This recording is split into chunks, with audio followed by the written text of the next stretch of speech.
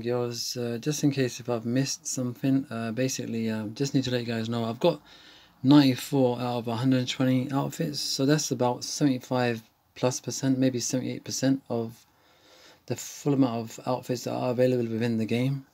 And out of those outfits, you can see I've got 1, 2, 3, 4, 5, 6, 7, 8, 9, 10, 11, 12, 13, 14, 15, 16, 17, 18, 19, 20, 21, 22, 23, 24, 25, 26, 27, 28, 29, 30, 31, 32, 33, 34, 35, 35 I've got at max level. So 35 out of 120.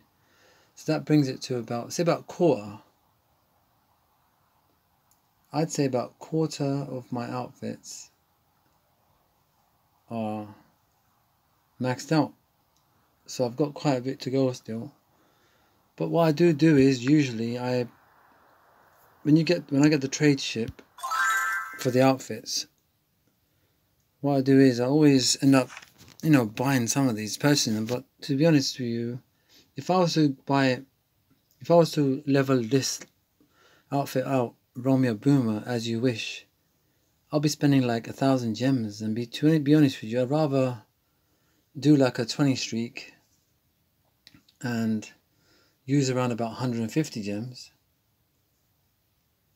or is it about 300 gems? I'd rather spend 300 gems and try to get multiple outfits from the chests than to just try to level up this one. That's just my personal preference. But do as you wish. As you wish, if you know what I mean. Romeo Boomer, as you wish outfit. So do as you wish. But do as whatever your heart tells you anyway. So I thought I'd just add that to the video that I've already done.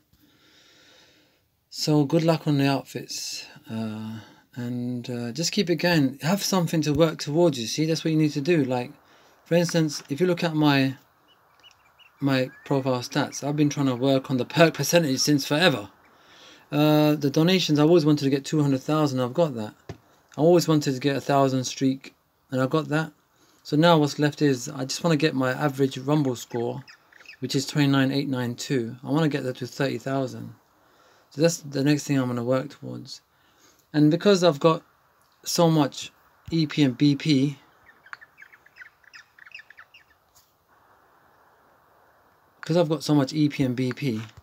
all I want to do is between Rumble, sometimes I travel between guilds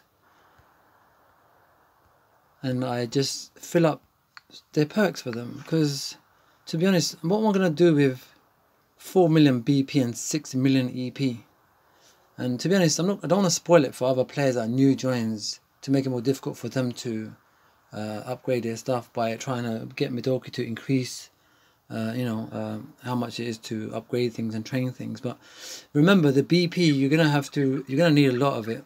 So when you fill out the observatory perk, please try to put 25% per member, so between 4 members, instead of the option of doing 50%, because otherwise each of the highest levels of training or upgrading, training your legendary pirates, will cost about 40,000 BP per legendary pirate. So that's 12 pirates multiplied by 40,000. I'll let you do the math because I've had a long day. So because you can imagine how much BP you're going to need. So just keep your ship sailing.